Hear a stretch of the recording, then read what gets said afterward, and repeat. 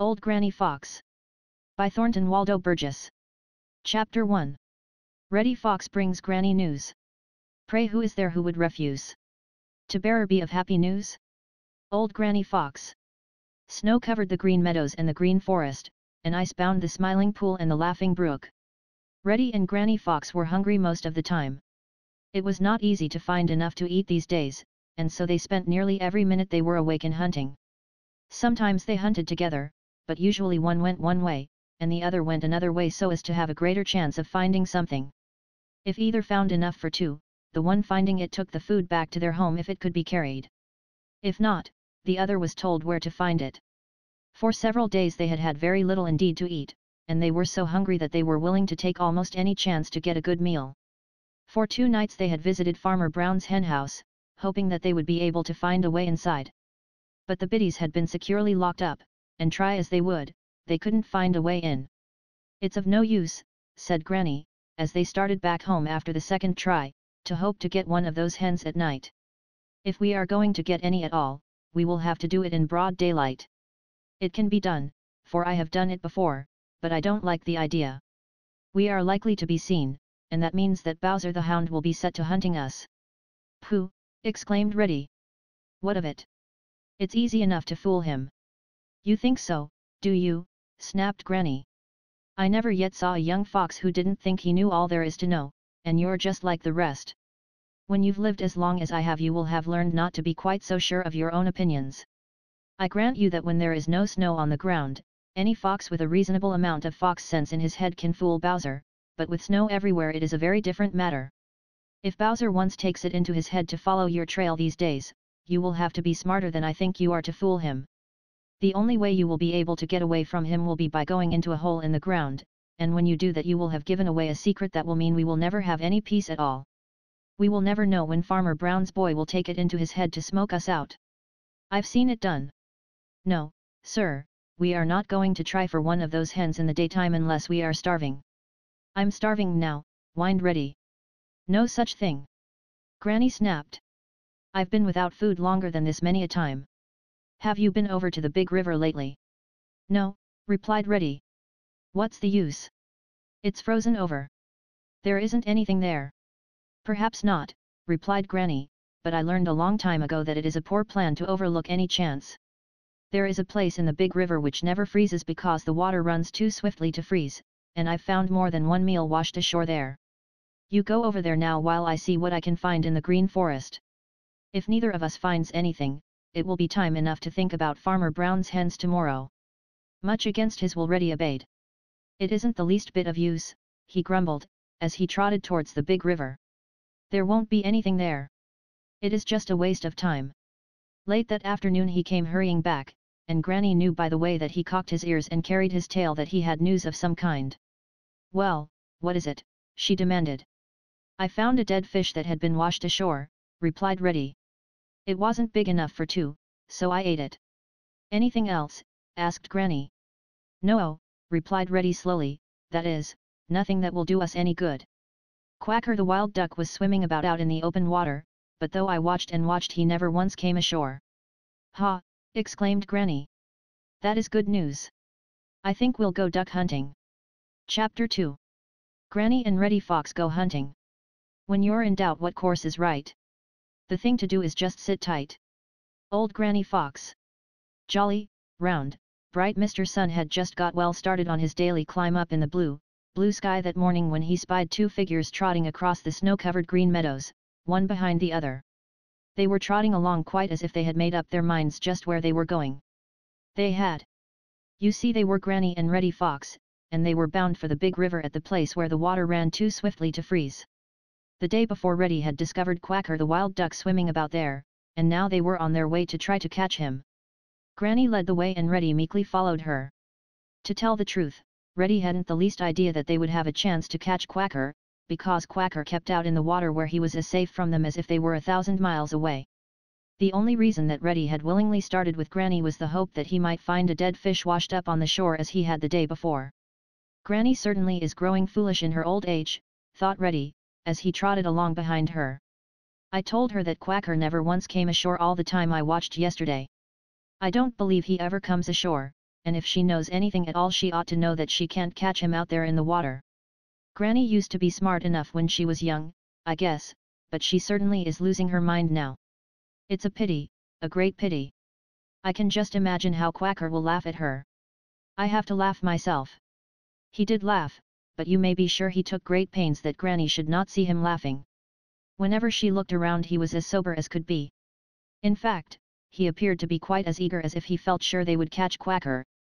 Now old Granny Fox is very wise in the ways of the great world, and if Reddy could have known what was going on in her mind as she led the way to the big river, he might not have felt quite so sure of his own smartness. Granny was doing some quiet laughing herself. He thinks I'm old and foolish and don't know what I'm about, the young scamp, thought she. He thinks he has learned all there is to learn. It isn't the least use in the world to try to tell him anything. When young folks feel the way he does, it is a waste of time to talk to them. He has got to be shown. There is nothing like experience to take the conceit out of these youngsters. Now conceit is the feeling that you know more than anyone else. Perhaps you do. Then again, perhaps you don't. So sometimes it is best not to be too sure of your own opinion. Reddy was sure. He trotted along behind old Granny Fox and planned smart things to say to her when she found that there wasn't a chance to catch Quacker the duck. I am afraid, very much afraid, that Reddy was planning to be saucy. People who think themselves smart are quite apt to be saucy. Presently they came to the bank of the big river. Old Granny Fox told Reddy to sit still while she crept up behind some bushes where she could peek out over the big river. He grinned as he watched her. He was still grinning when she tiptoed back. He expected to see her face long with disappointment. Instead she looked very much pleased. "Quacker is there," said she, "and I think he will make us a very good dinner. Creep up behind those bushes and see for yourself, then come back here and tell me what you think we'd better do to get him." So Reddy stole up behind the bushes, and this time it was Granny who grinned as she watched. As he crept along, Reddy wondered if it could be that for once Quacker had come ashore. Granny seemed so sure they could catch him that this must be the case. But when he peeped through the bushes, there was Quacker way out in the middle of the open water just where he had been the day before. Chapter 3. Reddy is sure Granny has lost her senses. Perhaps 'tis just as well that we can't see ourselves as others see. Old Granny Fox. Just as I thought, muttered Reddy Fox as he peeped through the bushes on the bank of the big river and saw Quacker swimming about in the water where it ran too swiftly to freeze. We've got just as much chance of catching him as I have of jumping over the moon. That's what I'll tell Granny.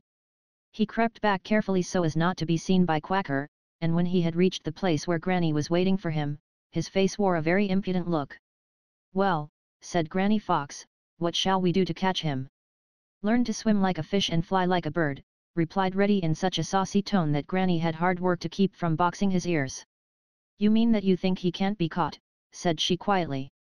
"I don't think anything about it, I know he can't," snapped Reddy. "Not by us, anyway," he added. "I suppose you wouldn't even try," retorted Granny. "I'm old enough to know when I'm wasting my time," replied Reddy with a toss of his head. "In other words, you think I'm a silly old fox who has lost her senses," said Granny sharply. "No. I didn't say that," protested Reddy, looking very uncomfortable. "But you think it," declared Granny. "Now look here, Mr. Smarty, you do just as I tell you. You creep back there where you can watch Quacker and all that happens, and mind that you keep out of his sight. Now go." Reddy went. There was nothing else to do. He didn't dare disobey. Granny watched until Reddy had reached his hiding place. Then what do you think she did? Why, she walked right out on the little beach just below Reddy and in plain sight of Quacker. Yes, sir, that is what she did. Then began such a queer performance that it is no wonder that Reddy was sure Granny had lost her senses. She rolled over and over. She chased her tail round and round until it made Reddy dizzy to watch her. She jumped up in the air. She raced back and forth. She played with a bit of stick. And all the time she didn't pay the least attention to Quacker the duck. Reddy stared and stared. Whatever had come over Granny? She was crazy. Yes, sir, that must be the matter. It must be that she had gone without food so long that she had gone crazy. Poor Granny. She was in her second childhood. Reddy could remember how he had done such things when he was very young, just by way of showing how fine he felt. But for a grown-up fox to do such things was undignified, to say the least. You know Reddy thinks a great deal of dignity. It was worse than undignified, it was positively disgraceful. He did hope that none of his neighbors would happen along and see Granny cutting up so. He never would hear the end of it if they did. Over and over rolled Granny, and around she chased her tail. The snow flew up in a cloud. And all the time she made no sound. Reddy was just trying to decide whether to go off and leave her until she had regained her common sense, or to go out and try to stop her, when he happened to look out in the open water where Quacker was. Quacker was sitting up as straight as he could. In fact, he had his wings raised to help him sit up on his tail, the better to see what old Granny Fox was doing. "As I live," muttered Reddy, "I believe that fellow is nearer than he was." Reddy crouched lower than ever, and instead of watching Granny he watched Quacker the Duck. Chapter 4. Quacker the Duck Grows Curious. The most curious thing in the world is curiosity. Old Granny Fox. Old Granny Fox never said a truer thing than that. It is curious, very curious, how sometimes curiosity will get the best of even the wisest and most sensible of people. Even old Granny Fox herself has been known to be led into trouble by it. We expect it of Peter Rabbit, but Peter isn't a bit more curious than some others of whom we do not expect it. Now Quacker the Wild Duck is the last one in the world you would expect to be led into trouble by curiosity. Quacker had spent the summer in the far north with Honker the Goose. In fact, he had been born there. He had started for the faraway Southland at the same time Honker had, but when he reached the big river he had found plenty to eat and had decided to stay until he had to move on. The big river had frozen over everywhere except in this one place where the water was too swift to freeze, and there Quacker had remained. You see, he was a good diver and on the bottom of the river he found plenty to eat. No one could get at him out there, unless it were Roughleg the Hawk, and if Roughleg did happen along, all he had to do was to dive and come up far away to laugh and make fun of Roughleg. The water couldn't get through his oily feathers, and so he didn't mind how cold it was. Now in his home in the far north there were so many dangers that Quacker had early learned to be always on the watch and to take the best of care of himself. On his way down to the big river he had been hunted by men with terrible guns, and he had learned all about them. In fact, he felt quite able to keep out of harm's way. He rather prided himself that there was no one smart enough to catch him. I suspect he thought he knew all there was to know. In this respect he was a good deal like Reddy Fox himself. That was because he was young. It is the way with young ducks and foxes and with some other youngsters I know. When Quacker first saw Granny Fox on the little beach, he flirted his absurd little tail and smiled as he thought how she must wish she could catch him. But so far as he could see, Granny didn't once look at him. "She doesn't know I'm out here at all," thought Quacker. Then suddenly he sat up very straight and looked with all his might. What under the sun was the matter with that fox? She was acting as if she had suddenly lost her senses. Over and over she rolled. Around and around she spun. She turned somersaults. She lay on her back and kicked her heels in the air. Never in his life had he known anyone to act like that. There must be something the matter with her. Quacker began to get excited. He couldn't keep his eyes off old Granny Fox. He began to swim nearer. He wanted to see better. He quite forgot she was a fox. She moved so fast that she was just a queer red spot on the beach. Whatever she was doing was very curious and very exciting. He swam nearer and nearer. The excitement was catching. He began to swim in circles himself. All the time he drew nearer and nearer to the shore. He didn't have the least bit of fear. He was just curious. He wanted to see better. All the time Granny was cutting up her antics, she was watching Quacker, though he didn't suspect it. As he swam nearer and nearer to the shore, Granny rolled and tumbled farther and farther back. At last Quacker was close to the shore. If he kept on, he would be right on the land in a few minutes. And all the time he stared and stared. No thought of danger entered his head. You see, there was no room because it was so filled with curiosity. In a minute more I'll have him, thought Granny, and whirled faster than ever. And just then something happened. Chapter 5. Reddy Fox is afraid to go home. Yes, sir, a chicken track is good to see, but it often puts nothing but water in my mouth. Old Granny Fox. Reddy Fox thought of that saying many times as he hunted through the green forest that night, afraid to go home. You see, he had almost dined on Quacker the Duck over at the big river that day and then hadn't, and it was all his own fault. That was why he was afraid to go home. From his hiding place on the bank he had watched Quacker swim in and in until he was almost on the shore where old Granny Fox was whirling and rolling and tumbling about as if she had entirely lost her senses. Indeed, Reddy had been quite sure that she had when she began. It wasn't until he saw that curiosity was drawing Quacker right in so that in a minute or two Granny would be able to catch him, that he understood that Granny was anything but crazy, and really was teaching him a new trick as well as trying to catch a dinner. When he realized this, he should have been ashamed of himself for doubting the smartness of Granny and for thinking that he knew all there was to know. But he was too much excited for any such thoughts. Nearer and nearer to the shore came Quacker, his eyes fixed on the red, whirling form of Granny. Reddy's own eyes gleamed with excitement. Would Quacker keep on right up to the shore? Nearer and nearer and nearer he came. Reddy squirmed uneasily. He couldn't see as well as he wanted to. The bushes behind which he was lying were in his way.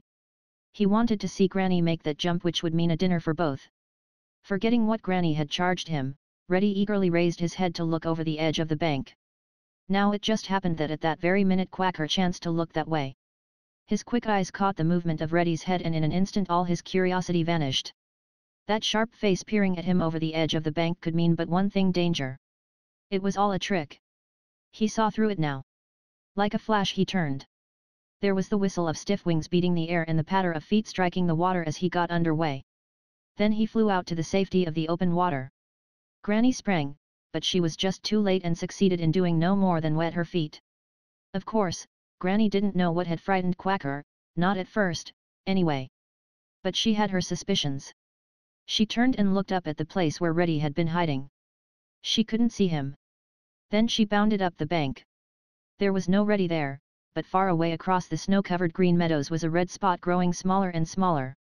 Reddy was running away. Then she knew. At first Granny was very angry. You know, it is a dreadful thing to be hungry and have a good dinner disappear just as it is almost within reach. I'll teach that young scamp a lesson he won't soon forget when I get home, she muttered, as she watched him. Then she went back to the edge of the big river, and there she found a dead fish which had been washed ashore. It was a very good fish, and when she had eaten it Granny felt better.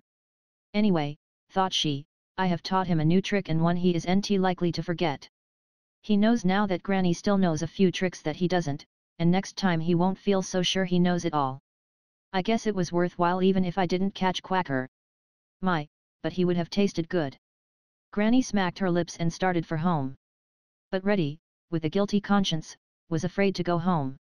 And so, miserable and hungry, he hunted through the green forest all the long night and wished that he had heeded what old Granny Fox had told him.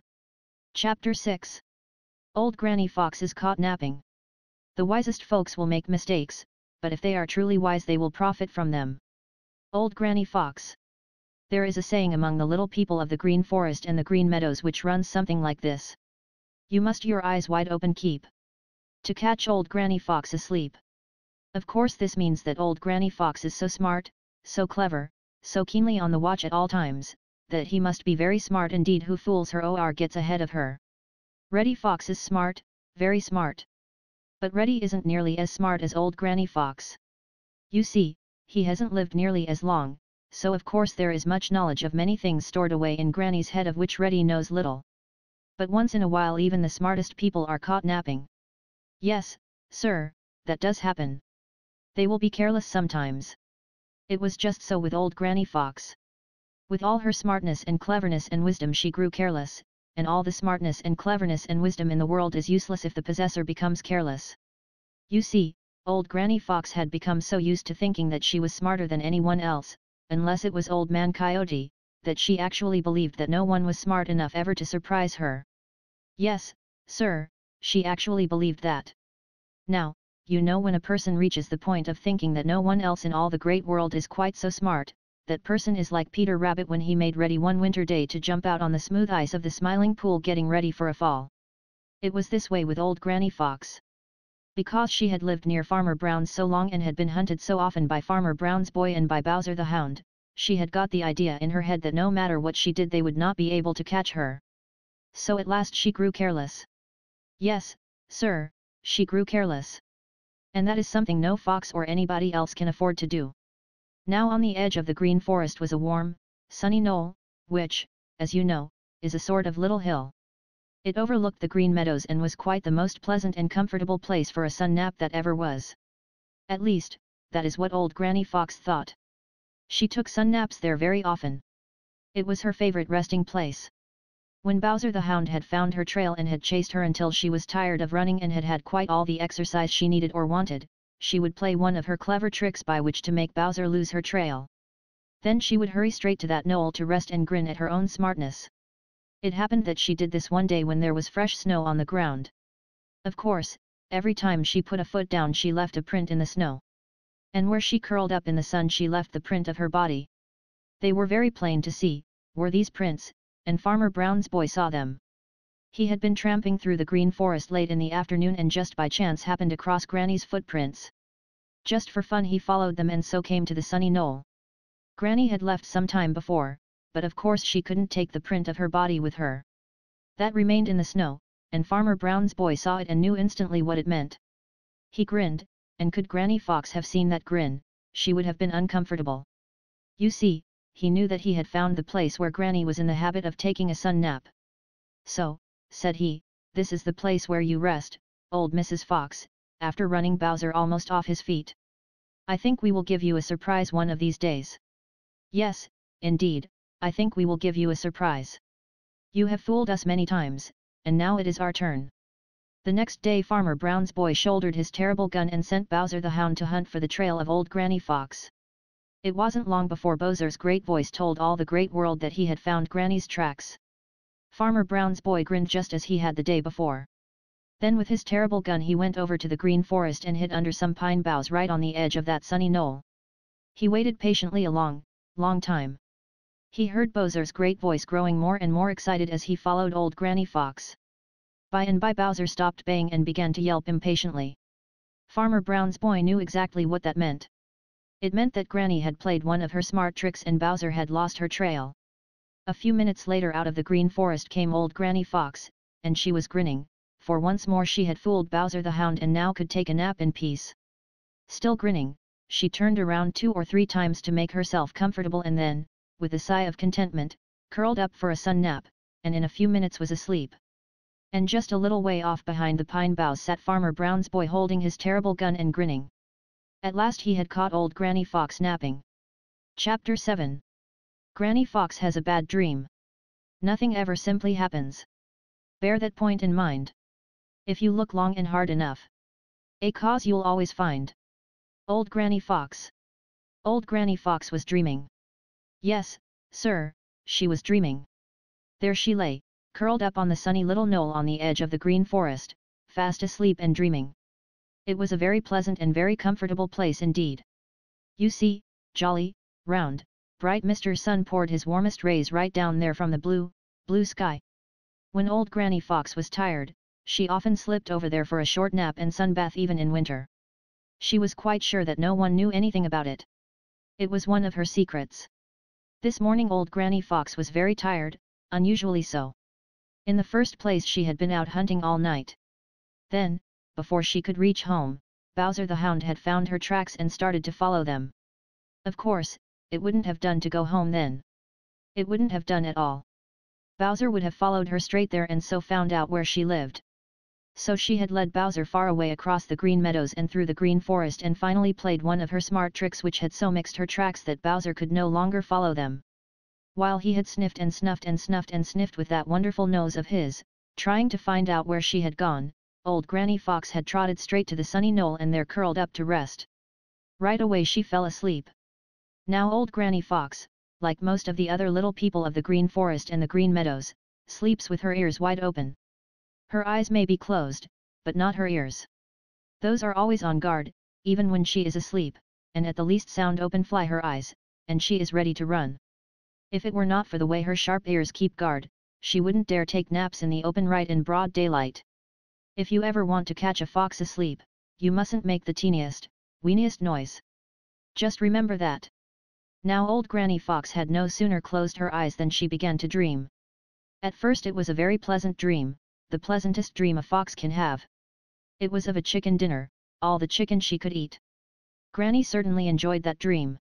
It made her smack her lips quite as if it were a real and not a dream dinner she was enjoying. But presently the dream changed and became a bad dream. Yes, indeed, it became a bad dream. It was as bad as at first it had been good. It seemed to Granny that Bowser the Hound had become very smart, smarter than she had ever known him to be before. Do what she would, she couldn't fool him. Not one of all the tricks she knew, and she knew a great many, fooled him at all. They didn't puzzle him long enough for her to get her breath. Bowser kept getting nearer and nearer and nearer, all in the dream, you know, until it seemed as if his great voice sounded right at her very heels. She was so tired that it seemed to her that she couldn't run another step. It was a very, very real dream. You know, dreams sometimes do seem very real indeed. This was the way it was with the bad dream of old Granny Fox. It seemed to her that she could feel the breath of Bowser the Hound and that his great jaws were just going to close on her and shake her to death. Oh! Oh! Cried Granny and waked herself up. Her eyes flew open. Then she gave a great sigh of relief as she realized that her terrible fright was only a bad dream and that she was curled up right on the dear, familiar, old, sunny knoll and not running for her life at all. Old Granny Fox smiled to think what a fright she had had, and then, well, she didn't know whether she was really awake or still dreaming. No, sir, she didn't. For a full minute she couldn't be sure whether what she saw was real or part of that dreadful dream. You see, she was staring into the face of Farmer Brown's boy and the muzzle of his dreadful gun. For just a few seconds she didn't move. She couldn't. She was too frightened to move. Then she knew what she saw was real and not a dream at all. There wasn't the least bit of doubt about it. That was Farmer Brown's boy, and that was his dreadful gun. All in a flash she knew that Farmer Brown's boy must have been hiding behind those pine boughs. Poor old Granny Fox. For once in her life she had been caught napping. She hadn't the least hope in the world. Farmer Brown's boy had only to fire that dreadful gun, and that would be the end of her. She knew it. Chapter 8. What Farmer Brown's boy did. In time of danger heed this rule. Think hard and fast, but pray keep cool. Old Granny Fox. Poor old Granny Fox.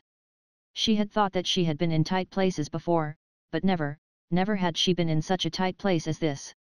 There stood Farmer Brown's boy looking along the barrel of his dreadful gun straight at her, and only such a short distance, such a very short distance away. It wasn't the least bit of use to run. Granny knew that. That dreadful gun would go bang, and that would be the end of her.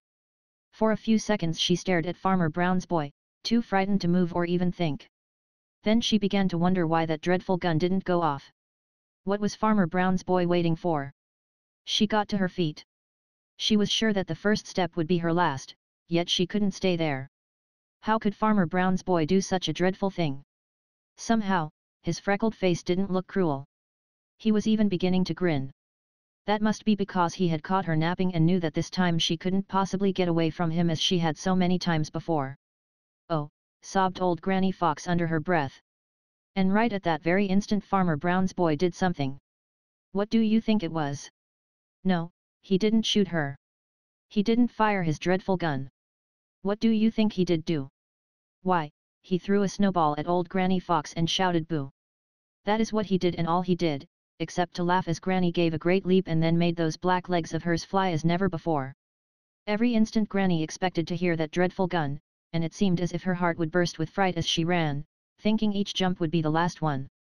But the dreadful gun didn't bang, and after a little, when she felt she was safe, she turned to look back over her shoulder.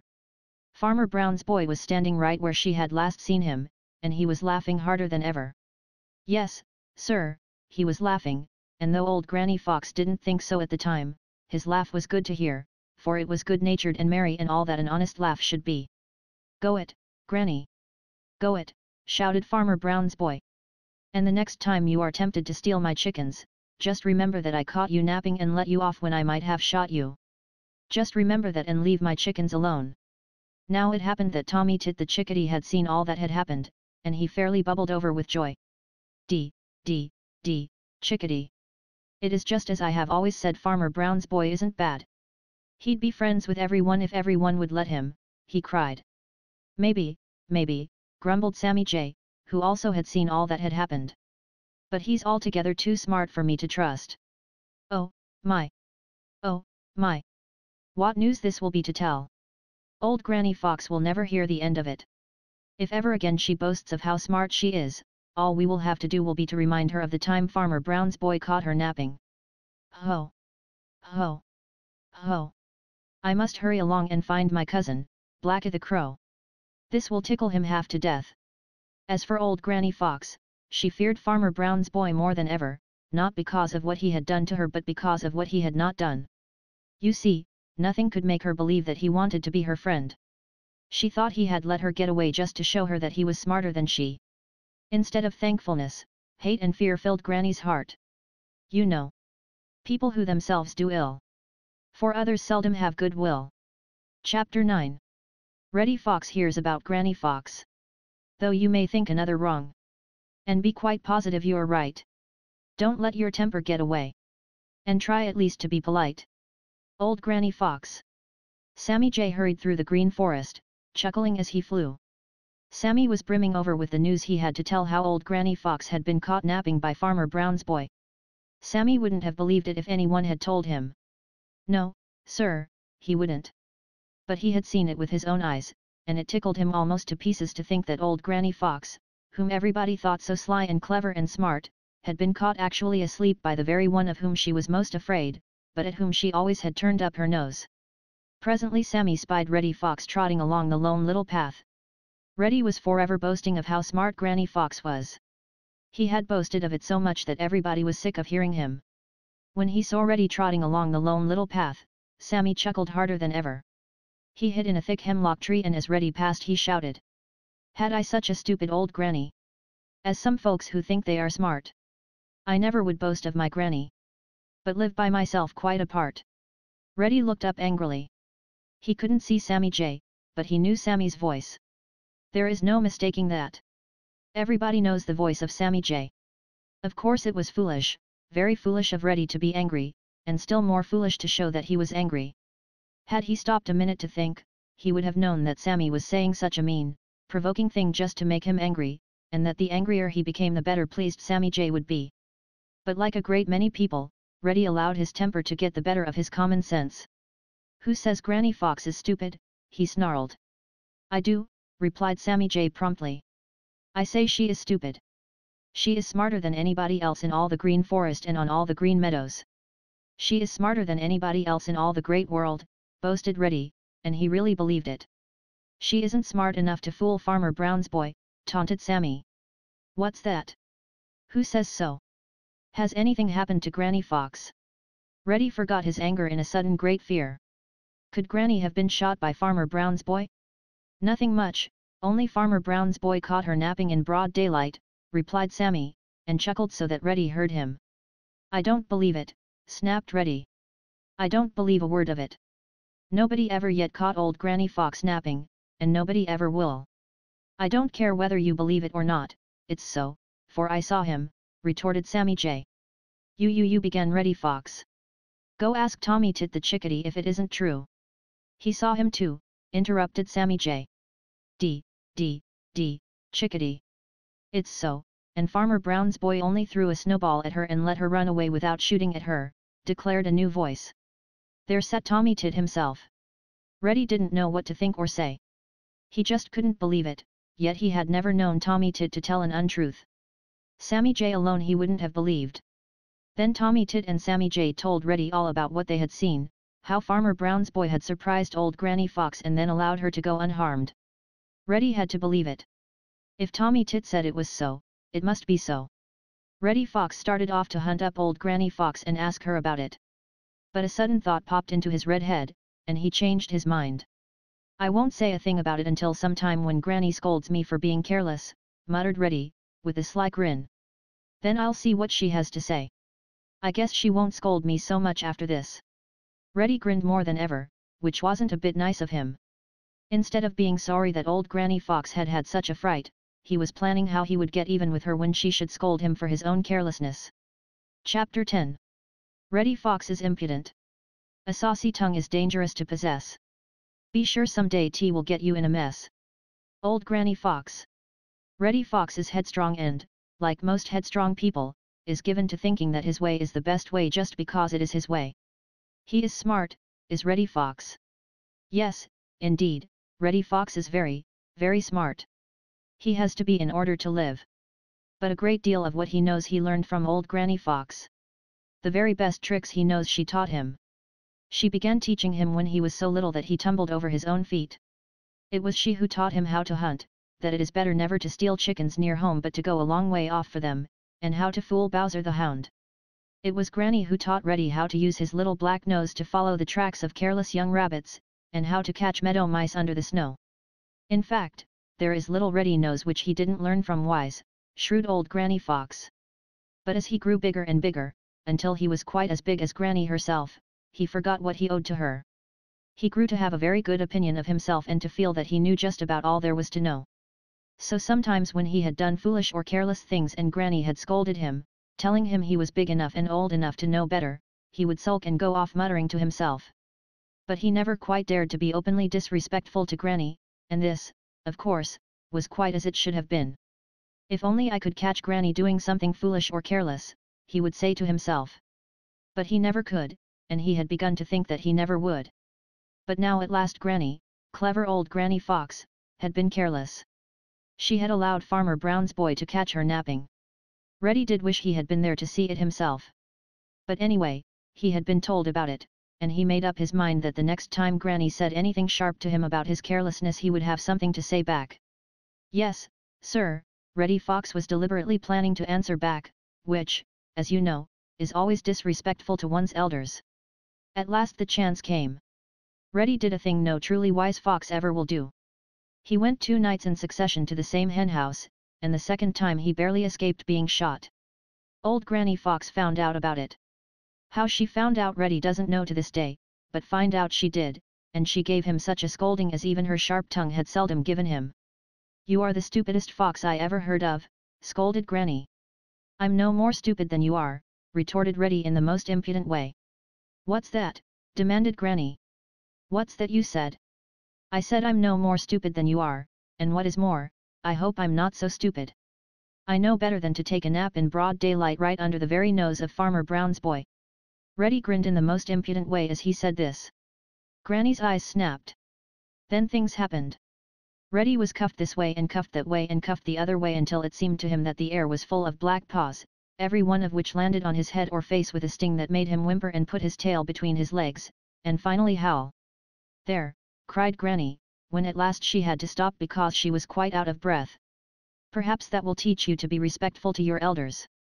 I was careless and stupid, and I am perfectly ready to admit it, because it has taught me a lesson. Wisdom often is gained through mistakes, but never when one is not willing to admit the mistakes. No fox lives long who makes the same mistake twice. And those who are impudent to their elders come to no good end. I've got a fat goose hidden away for dinner, but you will get none of it." I wish I'd never heard of Granny's mistake," whined Reddy to himself as he crept dinnerless to bed. "You ought to wish that you hadn't been impudent," whispered a small voice down inside him. Chapter 11. After the storm. The joys and the sunshine that make us glad. The worries and troubles that makes us sad. Must come to an end, so why complain? Of too little sun or too much rain. Old Granny Fox. The thing to do is to make the most of the sunshine while it lasts, and when it rains to look forward to the coming of the sun again, knowing that it surely will. A dreadful storm was keeping the little people of the Green Forest, the Green Meadows, and the Old Orchard prisoners in their own homes or in such places of shelter as they had been able to find. But it couldn't last forever, and they knew it. Knowing this was all that kept some of them alive. You see, they were starving. Yes, sir, they were starving. You and I would be very hungry indeed, if we had to go without food for 2 whole days, but if we were snug and warm it wouldn't do us any real harm. With the little wild friends, especially the little feathered folks, it is a very different matter. You see, they are naturally so active that they have to fill their stomachs very often in order to supply their little bodies with heat and energy. So when their food supply is wholly cut off, they starve or else freeze to death in a very short time. A great many little lives are ended this way in every long, hard winter storm. It was late in the afternoon of the second day when rough Brother Northwind decided that he had shown his strength and fierceness long enough, and rumbling and grumbling retired from the Green Meadows and the Green Forest, blowing the snow clouds away with him. For just a little while before it was time for him to go to bed behind the purple hills, jolly, round, red Mr. Sun smiled down on the white land, and never was his smile more welcome. Out from their shelters hurried all the little prisoners, for they must make the most of the short time before the coming of the cold night. Little Tommy Tit the chickadee was so weak that he could hardly fly, and he shook with chills. He made straight for the apple tree where Farmer Brown's boy always keeps a piece of suet tied to a branch for Tommy and his friends. Drummer the woodpecker was there before him. Now it is one of the laws of politeness among the feathered folk that when one is eating from a piece of suet a newcomer shall await his turn. D, said Tommy Tit faintly but cheerfully, for he couldn't be other than cheery if he tried. D. That looks good to me. It is good, mumbled Drummer, pecking away at the suet greedily. Come on, Tommy Tit. Don't wait for me, for I won't be through for a long time. I'm nearly starved, and I guess you must be. I am, confessed Tommy, as he flew over beside Drummer. Thank you ever so much for not making me wait. Don't mention it, replied Drummer, with his mouth full. This is no time for politeness. Here comes Yank Yank the nuthatch. I guess there is room for him too. Yank Yank was promptly invited to join them and did so after apologizing for seeming so greedy. If I couldn't get my stomach full before night, I certainly should freeze to death before morning, said he. What a blessing it is to have all this good food waiting for us. If I had to hunt for my usual food on the trees, I certainly should have to give up and die. It took all my strength to get over here. I feel like a new bird already. Here comes Sammy Jay. I wonder if he will try to drive us away as he usually does. Sammy did nothing of the kind. He was very meek and most polite. Can you make room for a starving fellow to get a bite? He asked. I wouldn't ask it but that I couldn't last another night without food. D. Always room for one more, replied Tommy Tit, crowding over to give Sammy room. Wasn't that a dreadful storm? Worst I ever knew, mumbled Sammy. I wonder if I ever will be warm again. Until their stomachs were full, not another word was said. Meanwhile Chatterer the red squirrel had discovered that the storm was over. As he floundered through the snow to another apple tree he saw Tommy Tit and his friends, and in his heart he rejoiced that they had found food waiting for them. His own troubles were at an end, for in the tree he was headed for was a store of corn. Chapter 12. Granny and Reddy Fox hunt in vain. Old Mother Nature's plans for good quite often are not understood. Old Granny Fox. Tommy Tit and Drummer the Woodpecker and Yank Yank the Nuthatch and Sammy Jay and Chatterer the Red Squirrel were not the only ones who were out and about as soon as the great storm ended. Oh, my, no. No, indeed. Everybody who was not sleeping the winter away, or who had not a store of food right at hand, was out. But not all were so fortunate as Tommy Tit and his friends in finding a good meal. Peter Rabbit and Mrs. Peter came out of the hole in the heart of the dear old briar patch, where they had managed to keep comfortably warm, and at once began to fill their stomachs with bark from young trees and tender tips of twigs. It was very coarse food, but it would take away that empty feeling. Mrs. Grouse burst out of the snow and hurried to get a meal before dark. She had no time to be particular, and so she ate spruce buds. They were very bitter and not much to her liking, but she was too hungry, and night was too near for her to be fussy. She was thankful to have that much. Granny Fox and Reddy were out too. They didn't need to hurry because, as you know, they could hunt all night, but they were so hungry that they just had to be looking for something to eat. They knew, of course, that everybody else would be out, and they hoped that some of these little people would be so weak that they could easily be caught. That seems like a dreadful hope, doesn't it? But one of the first laws of Old Mother Nature is self-preservation. That means to save your own life first. So perhaps Granny and Reddy are not to be blamed for hoping that some of their neighbors might be caught easily because of the great storm. They were very hungry indeed, and they could not eat bark like Peter Rabbit, or buds like Mrs. Grouse, or seeds like Whitefoot the Wood Mouse. Their teeth and stomachs are not made for such food. It was hard going for Granny and Reddy Fox. The snow was soft and deep in many places, and they had to keep pretty close to those places where rough Brother Northwind had blown away enough of the snow to make walking fairly easy. They soon found that their hope that they would find some of their neighbors too weak to escape was quite in vain. When jolly, round, red Mr. Sun dropped down behind the purple hills to go to bed, their stomachs were quite as empty as when they had started out. We'll go down to the old briar patch. I don't believe it will be of much use, but you never can tell until you try. Peter Rabbit may take it into his silly head to come outside, said Granny, leading the way. When they reached the dear old briar patch they found that Peter was not outside.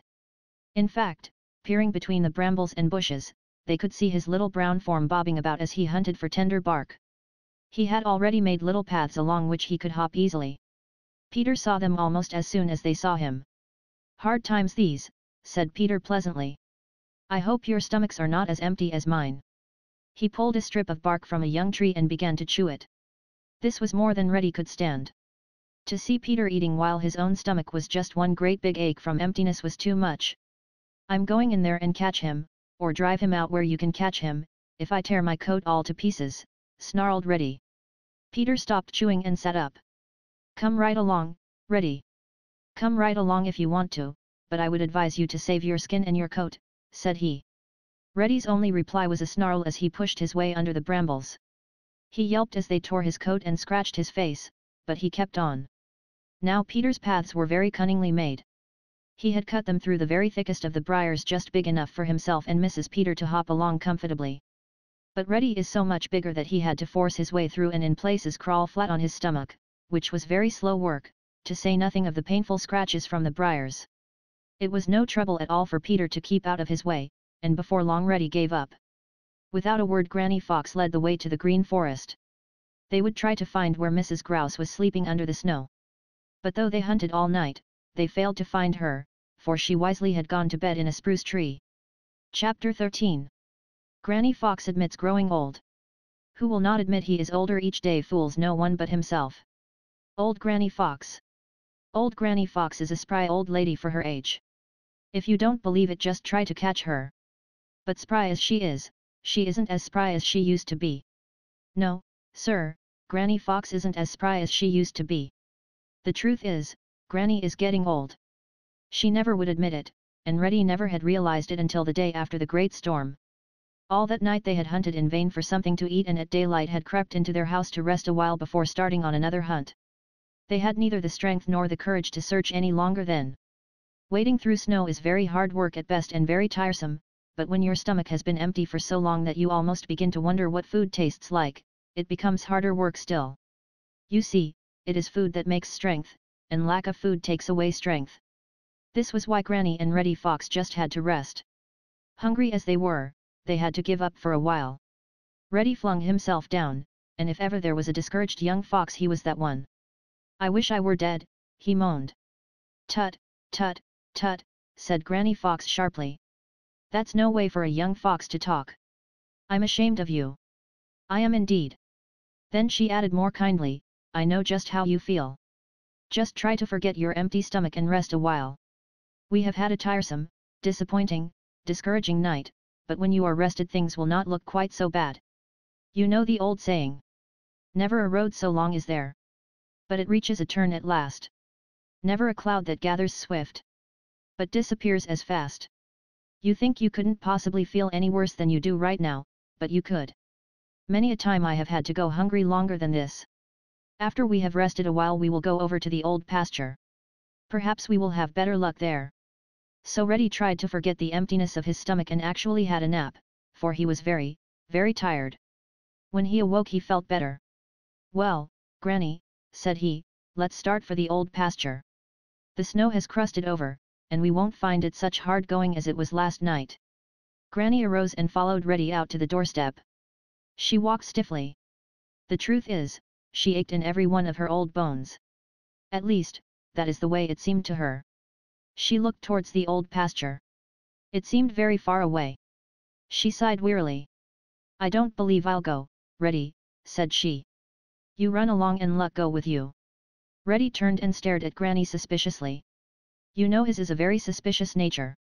Could it be that Granny had some secret plan of her own to get a meal and wanted to get rid of him? "What's the matter with you?" he demanded roughly. "It was you who proposed going over to the old pasture." Granny smiled. It was a sad sort of smile. She is wonderfully sharp and smart, is Granny Fox, and she knew what was in Reddy's mind as well as if he had told her. "Old bones don't rest and recover as quickly as young bones, and I just don't feel equal to going over there now," said she. "The truth is, Reddy, I am growing old. I am going to stay right here and rest. Perhaps then I'll feel able to go hunting tonight.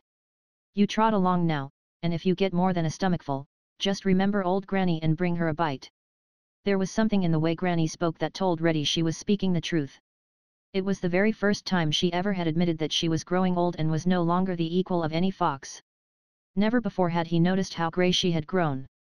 Reddy felt a feeling of shame creep over him, shame that he had suspected Granny of playing a sharp trick. And this little feeling of shame was followed instantly by a splendid thought. He would go out and find food of some kind, and he would bring it straight back to Granny. He had been taken care of by Granny when he was little, and now he would repay Granny for all she had done for him by taking care of her in her old age. "Go back in the house and lie down, Granny," said he kindly. "I am going to get something, and whatever it may be you shall have your share." With this he trotted off towards the old pasture, and somehow he didn't mind the ache in his stomach as he had before. Chapter 14. 3 Vain and Foolish Wishes. There's nothing so foolishly silly and vain as to wish for a thing you can never attain. Old Granny Fox. We all know that, yet most of us are just foolish enough to make such a wish now and then. I guess you have done it. I know I have. Peter Rabbit has done it often and then laughed at himself afterwards. I suspect that even shrewd, clever old Granny Fox has been guilty of it more than once. So it is not surprising that Reddy Fox, terribly hungry as he was, should do a little foolish wishing. When he left home to go to the old pasture, in the hope that he would be able to find something to eat there, he started off bravely. It was cold, very cold indeed, but his fur coat kept him warm as long as he was moving. The green meadows were glistening white with snow. All the world, at least all that part of it with which Reddy was acquainted, was white. It was beautiful, very beautiful, as millions of sparkles flashed in the sun. But Reddy had no thought for beauty. The only thought he had room for was to get something to put in the empty stomachs of himself and Granny Fox. Jack Frost had hardened the snow so that Reddy no longer had to wade through it. He could run on the crust now without breaking through. This made it much easier, so he trotted along swiftly. He had intended to go straight to the old pasture, but there suddenly popped into his head a memory of the shelter down in a far corner of the old orchard which Farmer Brown's boy had built for Bob White. Probably the Bob White family were there now, and he might surprise them. He would go there first. Reddy stopped and looked carefully to make sure that Farmer Brown's boy and Bowser the Hound were nowhere in sight. Then he ran swiftly towards the old orchard. Just as he entered it, he heard a merry voice just over his head, "Dee, dee, dee, dee." Reddy stopped and looked up. There was Tommy Tit the chickadee clinging tightly to a big piece of fresh suet tied fast to a branch of a tree, and Tommy was stuffing himself. Reddy sat down right underneath that suet and looked up longingly. The sight of it made his mouth water so that it was almost more than he could stand. He jumped once. He jumped twice. He jumped 3 times. But all his jumping was in vain. That suet was beyond his reach. There was no possible way of reaching it save by flying or climbing. Reddy's tongue hung out of his mouth with longing. "I wish I could climb," said Reddy. But he couldn't climb, and all the wishing in the world wouldn't enable him to, as he very well knew. So after a little he started on. As he drew near the far corner of the old orchard, he saw Bob White and Mrs. Bob and all the young Bobs picking up grain which Farmer Brown's boy had scattered for them just in front of the shelter he had built for them. Reddy crouched down and very slowly, an inch at a time, he crept forward, his eyes shining with eagerness. Just as he was almost within springing distance, Bob White gave a signal, and away flew the Bob Whites to the safety of a hemlock tree on the edge of the green forest. Tears of rage and disappointment welled up in Reddy's eyes. "I wish I could fly," he muttered, as he watched the brown birds disappear in the big hemlock tree. This was quite as foolish a wish as the other, so Reddy trotted on and decided to go down past the Smiling Pool. When he got there he found it, as he expected, frozen over. But just where the Laughing Brook joins it there was a little place where there was open water. Billy Mink was on the ice at its edge, and just as Reddy got there Billy dived in. A minute later he climbed out with a fish in his mouth. "Give me a bite," begged Reddy. "Catch your own fish," retorted Billy Mink. "I have to work hard enough for what I get as it is." Reddy was afraid to go out on the ice where Billy was, and so he sat and watched him eat that fine fish. Then Billy dived into the water again and disappeared. Reddy waited a long time, but Billy did not return. "I wish I could dive," gulped Reddy, thinking of the fine fish somewhere under the ice. And this wish was quite as foolish as the other wishes. Chapter 15. Reddy Fights a Battle. "'Tis not the foes that are without, but those that are within, that give us battles that we find. The hardest are to win." Old Granny Fox. After the last of his 3 foolish wishes, Reddy Fox left the Smiling Pool and headed straight for the old pasture for which he had started in the first place. He wished now that he had gone straight there. Then he wouldn't have seen the suet tied out of reach to the branch of a tree in the old orchard, he wouldn't have seen the Bob Whites fly away to safety just as he felt almost sure of catching one, he wouldn't have seen Billy Mink bring a fine fish out of the water and eat it right before him. It is bad enough to be starving with no food in sight, but to be as hungry as Reddy Fox was and to see food just out of reach, to smell it, and not be able to get it as well, it is more than most folks can stand patiently. So Reddy Fox was grumbling to himself as he hurried to the old pasture, and his heart was very bitter. It seemed to him that everything was against him. His neighbors had food, but he had none, not so much as a crumb. It was unfair. Old Mother Nature was unjust. If he could climb he could get food. If he could fly he could get food. If he could dive he could get food. But he could neither climb, fly, nor dive. He didn't stop to think that Old Mother Nature had given him some of the sharpest wits in all the green forest or on all the green meadows, that she had given him a wonderful nose, that she had given him the keenest of ears, that she had given him speed excelled by few. He forgot these things and was so busy thinking bitterly of the things he didn't have that he forgot to use his wits and nose and ears when he reached the old pasture. The result was that he trotted right past old Jed Thumper, the big gray rabbit, who was sitting behind a little bush holding his breath. The minute old Jed saw that Reddy was safely past, he started for his bullbriar castle as fast as he could. It was not until then that Reddy discovered him. Of course, Reddy started after him, and this time he made good use of his speed. But he was too late. Old Jed Thumper reached his castle with Reddy 2 jumps behind him. Reddy knew now that there was no chance to catch old Jed that day, and for a few minutes he felt more bitter than ever. Then all in a flash Reddy Fox became the shrewd, clever fellow that he really is. He grinned. "It's of no use to try to fill an empty stomach on wishes," said he. "If I had come straight here and minded my own business, I'd have caught old Jed Thumper. Now I'm going to get some food and I'm not going home until I do." Very wisely Reddy put all unpleasant thoughts out of his head and settled down to using his wits and his eyes and his ears and his nose for all they were worth, as Old Mother Nature had intended he should.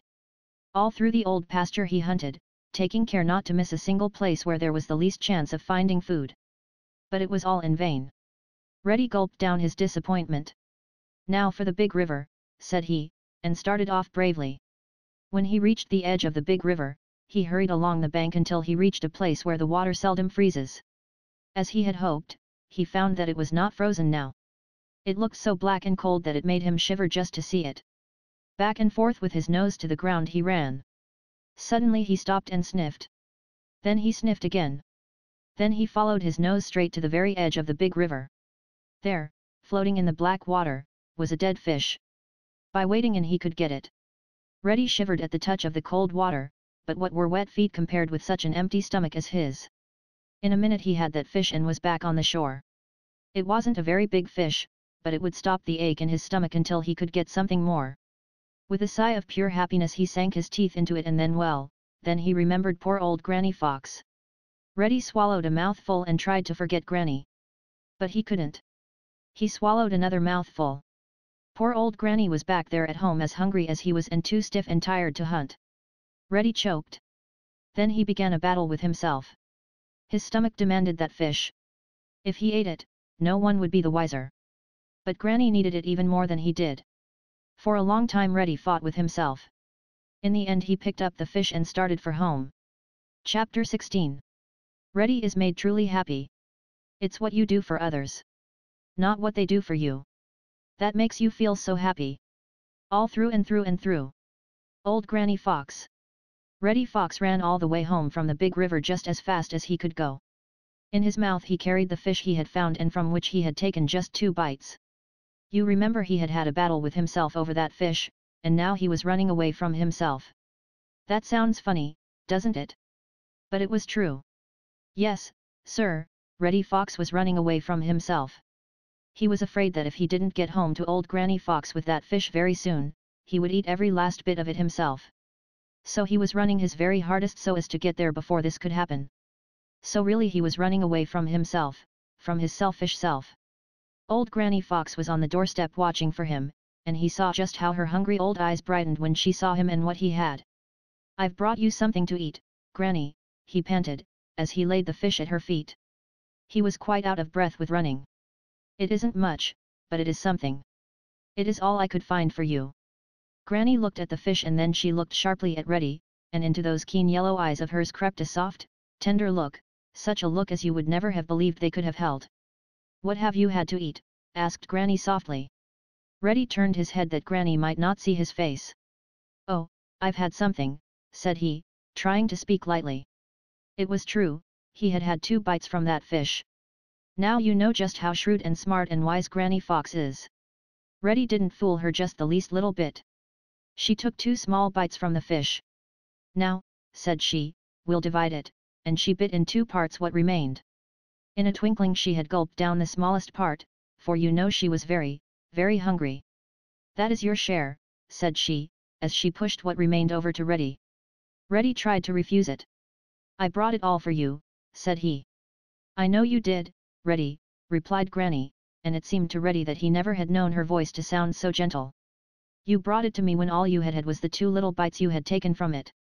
You can't fool me, Reddy Fox. There wasn't one good meal for either of us in that fish, but there was enough to give us both a little hope and keep us from starving. Now you mind what I say and eat your share. Granny said this last very sternly. Reddy looked at Granny, and then he bolted down that little piece of fish without another word. That's better, said Granny. We will feel better, both of us. Now that I've something in my stomach, I feel 2 years younger. Before you came, I didn't feel as if I should ever be able to go on another hunt. If you hadn't brought something, I'm afraid I couldn't have lasted much longer. By another day you probably wouldn't have had old Granny to think of. You may not know it, but I know that you saved my life, Reddy. I had reached a point where I just had to have a little food. You know there are times when a very little food is of more good than a lot of food could be later. This was one of those times. Never in all his life had Reddy Fox felt so truly happy. He was still hungry, very, very hungry. But he gave it no thought. He had saved Granny Fox, good old Granny who had taught him all he knew. And he knew that Granny knew how he had had to fight with himself to do it. Reddy was happy through and through with the great happiness that comes from having done something for someone else. It was nothing, he muttered. It was a very great deal, replied Granny. And then she changed the subject. How would you like to eat a dinner of Bowser the Hound's? She asked. Chapter 17. Granny Fox promises Reddy Bowser's dinner. To give her children what each needs. To get the most from life he can. To work and play and live his best. Is wise old Mother Nature's plan. Old Granny Fox. When old Granny Fox asked Reddy how he would like to eat a dinner of Bowser the Hound's, Reddy looked at her sharply to see if she were joking or really meant what she said. Granny looked so sober and so much in earnest that Reddy decided she couldn't be joking, even though it did sound that way. I certainly would like it, Granny. Yes, indeed, I certainly would like it, said he. You don't suppose he will give us one, do you? Granny chuckled. No, Reddy, said she. Bowser isn't so generous as all that, especially to foxes. He isn't going to give us that dinner, we are going to take it away from him. Yes, sir, we just naturally are going to take it away from him. Reddy didn't for the life of him see how it could be possible to take a dinner away from Bowser the Hound. That seemed to him almost as impossible as it was for him to climb or fly or dive. But he had great faith in Granny's cleverness. He remembered how she had so nearly caught Quacker the Duck. He knew that all the time he had been away trying to find something for them to eat, old Granny Fox had been doing more than just rest her tired old bones. He knew that not for one single minute had her sharp wits been idle.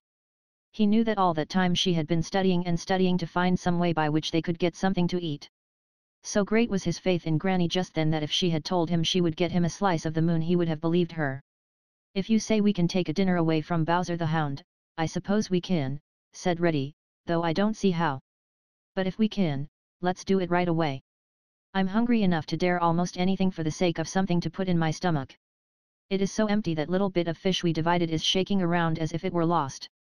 Gracious, I could eat a million fish the size of that one. Have you thought of Farmer Brown's hens, Granny? Of course, Reddy. Of course. What a silly question, replied Granny. We may have to come to them yet. I wish I was at them right now, interrupted Reddy with a sigh. But you know what I have told you, went on Granny. The surest way of getting into trouble is to steal hens. I'm not feeling quite up to being chased by Bowser the Hound just now, and if we came right home we would give away the secret of where we live and might be smoked out, and that would be the end of us. Besides, those hens will be hard to get this weather, because they will stay in their house, and there is no way for us to get in there unless we walk right in broad daylight, and that would never do. It will be a great deal better to take Bowser's dinner away from him.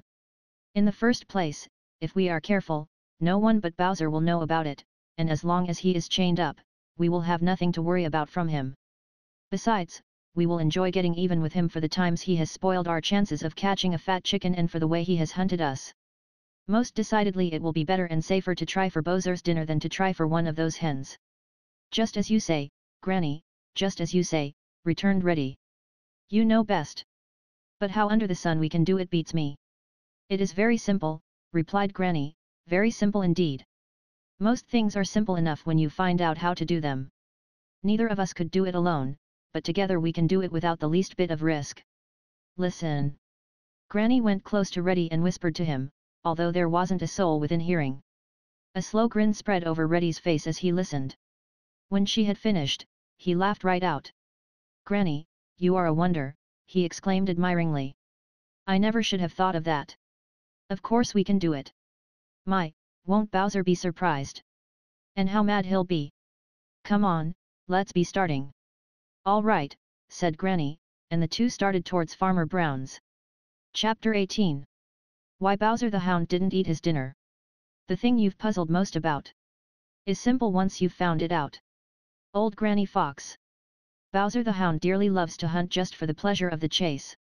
It isn't so much the desire to kill as it is the pleasure of using that wonderful nose of his and the excitement of trying to catch someone, especially Granny or Reddy Fox. Farmer Brown's boy had put away his dreadful gun because he no longer wanted to kill the little people of the Green Forest and the Green Meadows, but rather to make them his friends. Bowser had missed the exciting hunts he used to enjoy so much with Farmer Brown's boy. So Bowser had formed the habit of slipping away alone for a hunt every once in a while. When Farmer Brown's boy discovered this, he got a chain and chained Bowser to his little house to keep him from running away and hunting on the sly. Of course Bowser wasn't kept chained all the time. Oh, my, no. When his master was about, where he could keep an eye on Bowser, he would let him go free. But whenever he was going away and didn't want to take Bowser with him, he would chain Bowser up. Now Bowser always had one good big meal a day. To be sure, he had scraps or a bone now and then besides, but once a day he had one good big meal served to him in a large tin pan. If he happened to be chained, it was brought out to him. If not, it was given to him just outside the kitchen door. Granny Fox knew all about this.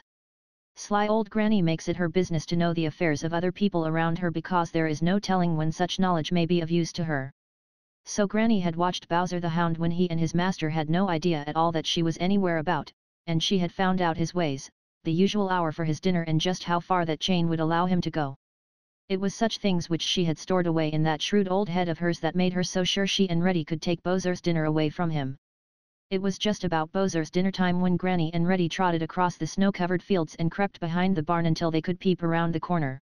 No one was in sight, not even Bowser, who was inside his warm little house at the end of the long shed back of Farmer Brown's house. Granny saw that he was chained and a sly grin crept over her face.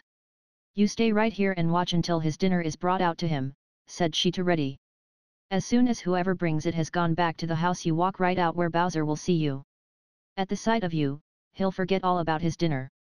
Sit right down where he can see you and stay there until you see that I have got that dinner, or until you hear somebody coming, for you know Bowser will make a great racket. Then slip around back of the barn and join me back of that shed." So Reddy sat down to watch, and Granny left him. By and by Mrs. Brown came out of the house with a pan full of good things.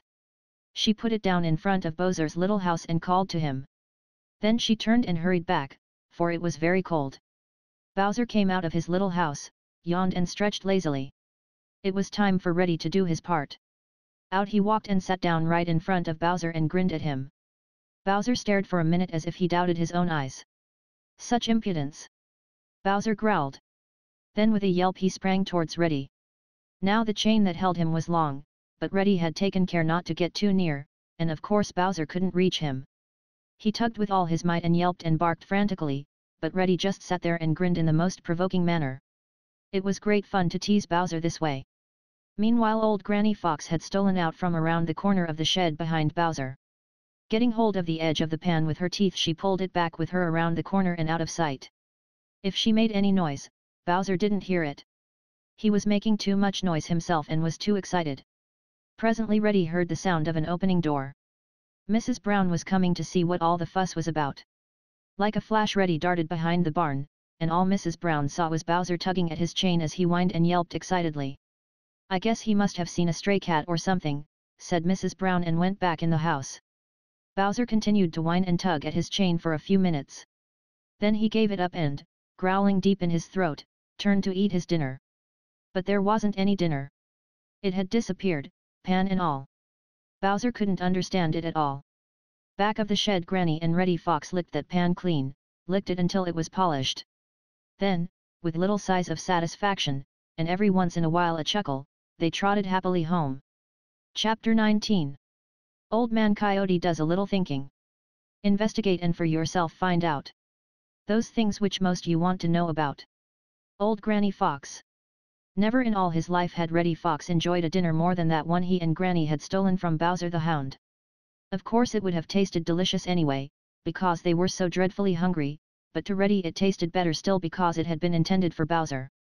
Bowser has hunted Reddy so often that Reddy has no love for him at all, and it tickled him almost to death to think that they had taken his dinner from almost under his nose.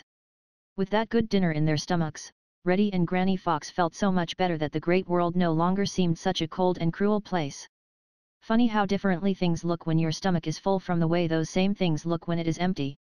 Best of all, they knew they could play the same sharp trick again and steal another dinner from Bowser if need be. It is a comforting feeling, a very comforting feeling, to know for a certainty where you can get another meal. It is a feeling that Granny and Reddy Fox and many other little people of the Green Meadows and the Green Forest seldom have in winter. As a rule, when they have eaten one meal, they haven't the least idea where the next one is coming from. How would you like to live that way? The very next day Granny and Reddy went up to Farmer Brown's at Bowser's dinner hour.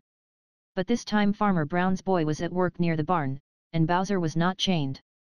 Granny and Reddy stole away as silently as they had come. On the day following they found Bowser chained and stole another dinner from him, then they went away laughing until their sides ached as they heard Bowser's whines of surprise and disappointment when he discovered that his dinner had vanished. They knew by the sound of his voice that he hadn't the least idea what had become of that dinner. Now there was someone else roaming over the snow-covered meadows and through the green forest and the old pasture these days with his stomach so lean and empty that he couldn't think of anything else. It was Old Man Coyote.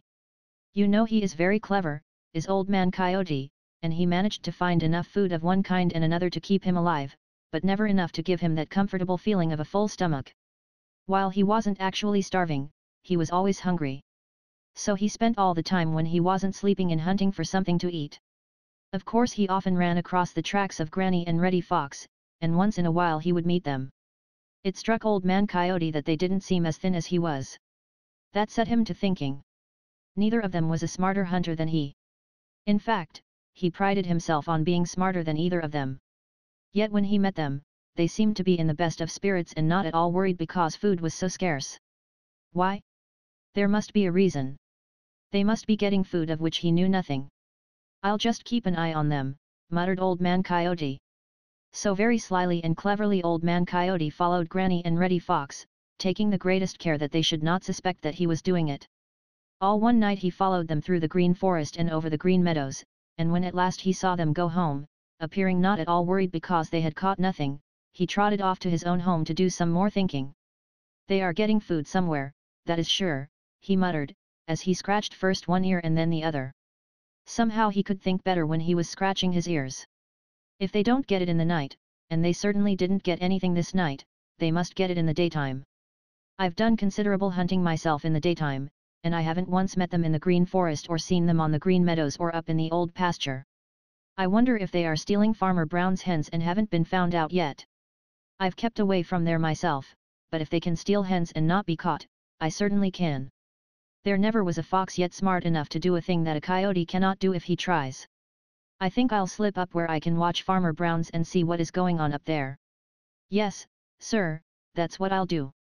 With this, Old Man Coyote grinned and then curled himself up for a short nap, for he was tired. Chapter 20. A twice stolen dinner. No one ever is so smart that someone else may not prove to be smarter still. Old Granny Fox. Listen and you shall hear all about 3 rogues. 2 were in red and were Granny and Reddy Fox. And 1 was in grey and was Old Man Coyote. They were the slyest, smartest rogues on all the green meadows or in all the green forest. All 3 had started out to steal the same dinner, but the funny part is they didn't intend to steal it from the same person. And still funnier is it that one of them didn't even know where that dinner was or what kind of a dinner it would be. True to his resolve to know what Granny and Reddy Fox were getting to eat, and where they were getting it, Old Man Coyote hid where he could see what was going on about Farmer Brown's, for it was there he felt sure that Granny and Reddy were getting food. He had waited only a little while when along came Granny and Reddy Fox past the place where Old Man Coyote was hiding. They didn't see him. Of course not.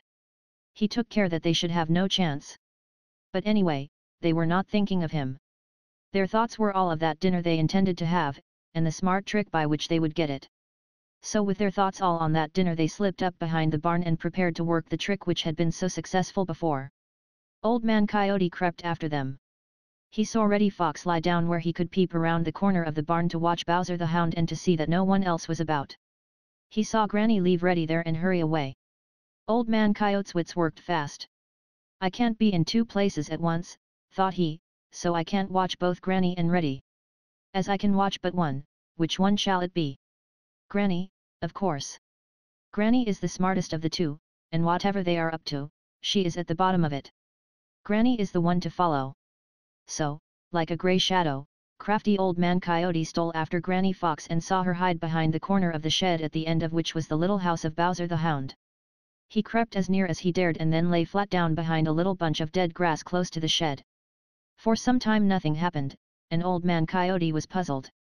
Every once in a while Granny Fox would look behind and all about to be sure that no danger was near, but she didn't see Old Man Coyote.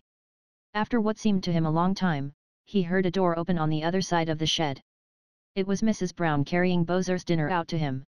Of course, Old Man Coyote didn't know this. He knew by the sounds that someone had come out of the house, and it made him nervous. He didn't like being so close to Farmer Brown's house in broad daylight. But he kept his eyes on Granny Fox, and he saw her ears prick up in a way that he knew meant that those sounds were just what she had been waiting for. If she isn't afraid, I don't need to be, thought he craftily. After a few minutes he heard a door close and knew that whoever had come out had gone back into the house. Almost at once Bowser the Hound began to yelp and whine. Swiftly Granny Fox disappeared around the corner of the shed. Just as swiftly Old Man Coyote ran forward and peeped around the corner. There was Bowser the Hound tugging at his chain, and just beyond his reach was Reddy Fox, grinning in the most provoking manner. And there was Granny Fox, backing and dragging after her Bowser's dinner. In a flash Old Man Coyote understood the plan, and he almost chuckled aloud at the cleverness of it.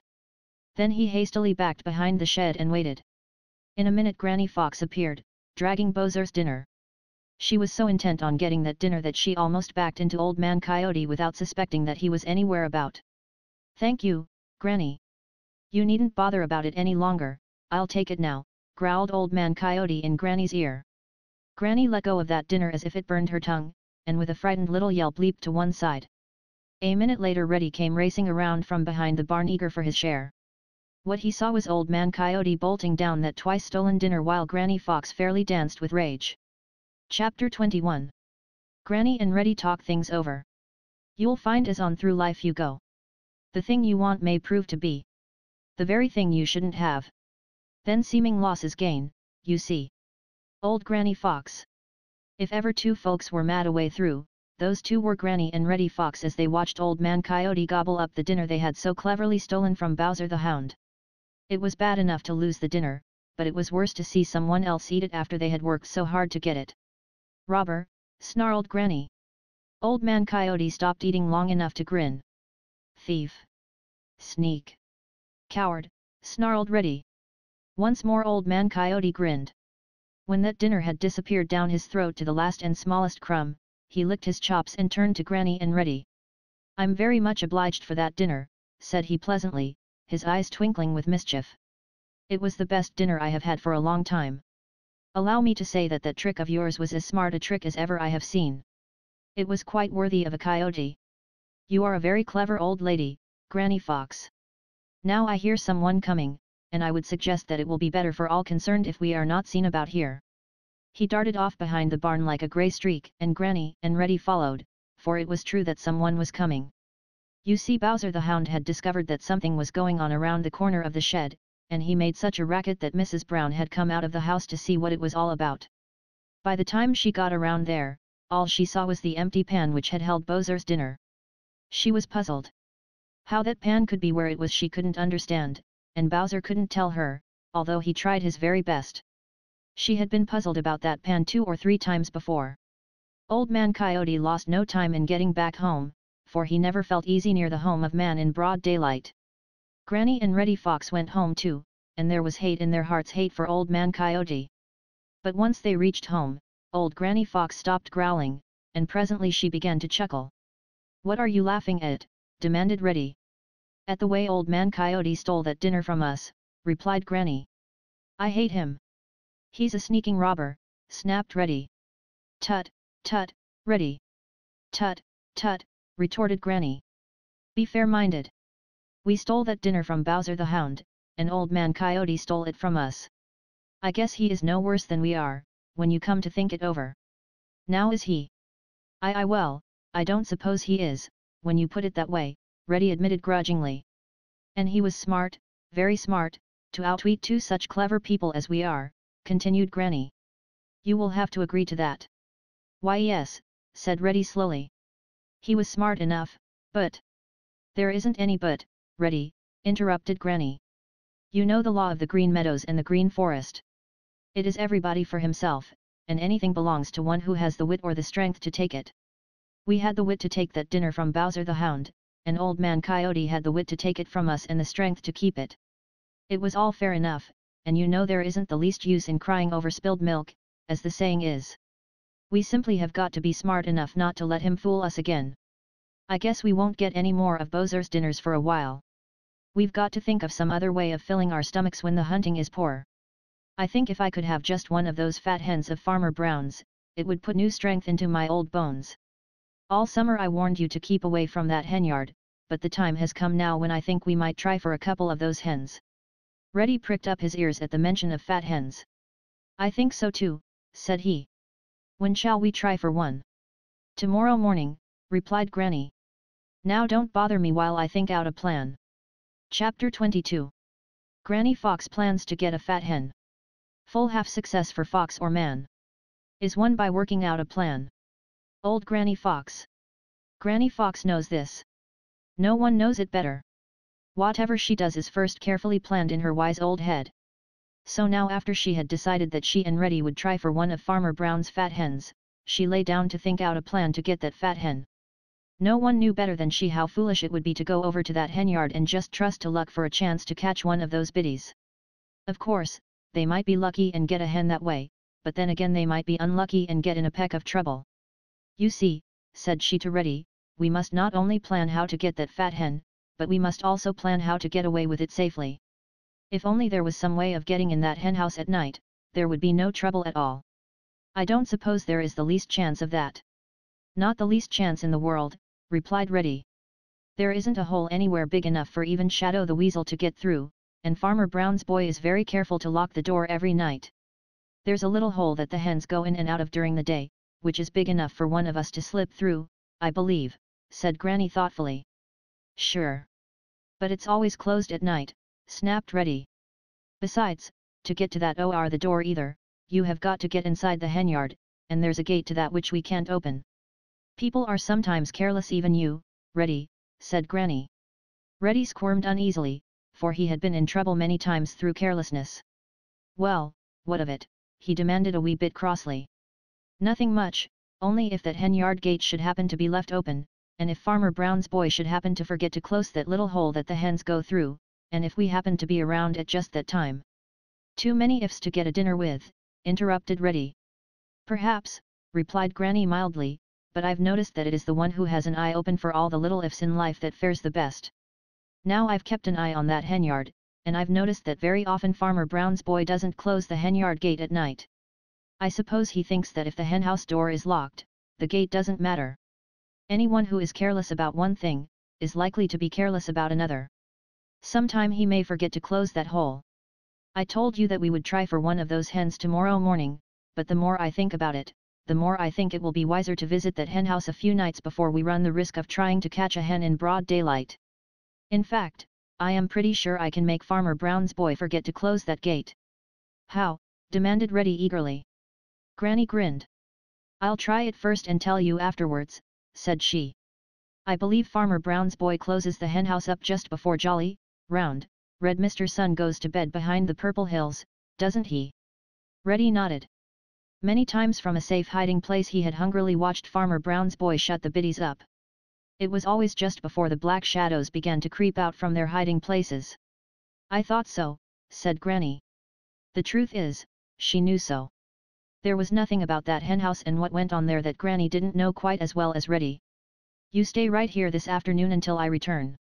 I'll see what I can do. Let me go along, begged Reddy. No, replied Granny in such a decided tone that Reddy knew it would be of no use to tease. Sometimes two can do what one cannot do alone, and sometimes one can do what two might spoil. Now we may as well take a nap until it is time for Mr. Sun to go to bed. Just you leave it to your old granny to take care of the first of those ifs. For the other one we'll have to trust to luck, but you know we are lucky sometimes. With this Granny curled up for a nap, and having nothing better to do, Reddy followed her example. Chapter 23. Farmer Brown's boy forgets to close the gate. How easy 'tis to just forget. Until, alas, it is too late. The most methodical of folks sometimes forget to shut the gate. Old Granny Fox. Farmer Brown's boy is not usually the forgetful kind. He is pretty good about not forgetting. But Farmer Brown's boy isn't perfect by any means. He does forget sometimes, and he is careless sometimes. He would be a funny kind of boy otherwise. But take it day in and day out, he is pretty thoughtful and careful. The care of the hens is one of Farmer Brown's boy's duties. It is one of those duties which most of the time is a pleasure.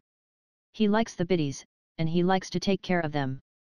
Every morning one of the first things he does is to feed them and open the henhouse so that they can run in the henyard if they want to. Every night he goes out just before dark, collects the eggs and locks the henhouse so that no harm can come to the biddies while they are asleep on their roosts. After the big snowstorm he had shoveled a place in the henyard where the hens could come out and exercise and get a sunbath when they wanted to, and in the very warmest part of the day they would do this. Always in the daytime he took the greatest care to see that the henyard gate was fastened, for no one knew better than he how bold Granny and Reddy Fox can be when they are very hungry, and in winter they are very apt to be very hungry most of the time. So he didn't intend to give them a chance to slip into that henyard while the biddies were out, or to give the biddies a chance to stray outside where they might be still more easily caught. But at night he sometimes left that gate open, as Granny Fox had found out. You see, he thought it didn't matter because the hens were locked in their warm house and so were safe, anyway. It was just at dusk of the afternoon of the day when Granny and Reddy Fox had talked over a plan to get one of those fat hens that Farmer Brown's boy collected the eggs and saw to it that the biddies had gone to roost for the night. He had just started to close the little sliding door across the hole through which the hens went in and out in the daytime when Bowser the Hound began to make a great racket, as if terribly excited about something. Farmer Brown's boy gave the little sliding door a hasty push, picked up his basket of eggs, locked the henhouse door and hurried out through the gate without stopping to close it. You see, he was in a hurry to find out what Bowser was making such a fuss about. Bowser was yelping and whining and tugging at his chain, and it was plain to see that he was terribly eager to be set free. What is it, Bowser, old boy? Did you see something? Asked Farmer Brown's boy as he patted Bowser on the head. I can't let you go, you know, because you probably would go off hunting all night and come home in the morning all tired out and with sore feet. Whatever it was, I guess you've scared it out of a year's growth, old fellow, so we'll let it go at that. Bowser still tugged at his chain and whined, but after a little he quieted down. His master looked around behind the barn to see if he could see what had so stirred up Bowser, but nothing was to be seen, and he returned, patted Bowser once more, and went into the house, never once giving that open henyard gate another thought. Half an hour later old Granny Fox joined Reddy Fox, who was waiting on the doorstep of their home. It is all right, Reddy, that gate is open, said she. How did you do it, Granny? Asked Reddy eagerly. Easily enough, replied Granny. I let Bowser get a glimpse of me just as his master was locking up the henhouse. Bowser made a great fuss, and of course, Farmer Brown's boy hurried out to see what it was all about. He was in too much of a hurry to close that gate, and afterwards he forgot all about it or else he thought it didn't matter. Of course, I didn't let him get so much as a glimpse of me. Of course, said Reddy. Chapter 24. A Midnight Visit. By those who win 'tis well agreed. He'll try and try who would succeed. Old Granny Fox. It seemed to Reddy Fox as if time never had dragged so slowly as it did this particular night while he and Granny Fox waited until Granny thought it safe to visit Farmer Brown's henhouse and see if by any chance there was a way of getting into it. Reddy tried not to hope too much. Granny had found a way to get the gate to the henyard left open, but this would do them no good unless there was some way of getting into the house, and this he very much doubted. But if there was a way he wanted to know it, and he was impatient to start. But Granny was in no hurry. Not that she wasn't just as hungry for a fat hen as was Reddy, but she was too wise and clever and altogether too sly to run any risks. "There is nothing gained by being in too much of a hurry, Reddy," said she, "and often a great deal is lost in that way. A fat hen will taste just as good a little later as it would now, and it will be foolish to go up to Farmer Brown's until we are sure that everybody up there is asleep. But to ease your mind, I'll tell you what we will do, we'll go where we can see Farmer Brown's house and watch until the last light winks out." So they trotted to a point where they could see Farmer Brown's house, and there they sat down to watch. It seemed to Reddy that those lights never would wink out. But at last they did. "Come on, Granny," he cried, jumping to his feet. "Not yet, Reddy." "Not yet," replied Granny. "We've got to give folks time to get sound asleep. If we should get into that hen house, those hens might make a racket, and if anything like that is going to happen, we want to be sure that Farmer Brown and Farmer Brown's boy are asleep." This was sound advice, and Reddy knew it. So with a groan he once more threw himself down on the snow to wait. At last Granny arose, stretched, and looked up at the twinkling stars. "Come on," said she and led the way. Up back of the barn and around it they stole like two shadows and quite as noiselessly as shadows. They heard Bowser the Hound sighing in his sleep in his snug little house, and grinned at each other. Silently they stole over to the henyard. The gate was open, just as Granny had told Reddy it would be. Across the henyard they trotted swiftly, straight to where more than once in the daytime they had seen the hens come out of the house through a little hole. It was closed. Reddy had expected it would be. Still, he was dreadfully disappointed. He gave it merely a glance. "I knew it wouldn't be any use," said he with a half whine. But Granny paid no attention to him. She went close to the hole and pushed gently against the little door that closed it. It didn't move. Then she noticed that at one edge there was a tiny crack. She tried to push her nose through, but the crack was too narrow. Then she tried a paw. A claw caught on the edge of the door, and it moved ever so little. Then Granny knew that the little door wasn't fastened. Granny stretched herself flat on the ground and went to work, first with one paw, then with the other. By and by she caught her claws in it just right again, and it moved a wee bit more. No, most certainly that door wasn't fastened, and that crack was a little wider. "What are you wasting your time there for?" demanded Reddy crossly. "We'd better be off hunting if we would have anything to eat this night." Granny said nothing but kept on working. She had discovered that this was a sliding door. Presently the crack was wide enough for her to get her nose in. Then she pushed and twisted her head this way and that. The little door slowly slid back, and when Reddy turned to speak to her again, for he had had his back to her, she was nowhere to be seen. Reddy just gaped and gaped foolishly. There was no Granny Fox, but there was a black hole where she had been working, and from it came the most delicious smell, the smell of fat hens. It seemed to Reddy that his stomach fairly flopped over with longing. He rubbed his eyes to be sure that he was awake. Then in a twinkling he was inside that hole himself. "Shhh, be still," whispered old Granny Fox. Chapter 25. A Dinner for Two. Dark deeds are done in the stilly night. And who shall say if they're wrong or right? Old Granny Fox. It all depends on how you look at things. Of course, Granny and Reddy Fox had no business to be in Farmer Brown's henhouse in the middle of the night, or at any other time, for that matter. That is, they had no business to be there, as Farmer Brown would look at the matter. He would have called them two red thieves. Perhaps that is just what they were. But looking at the matter as they did, I am not so sure about it.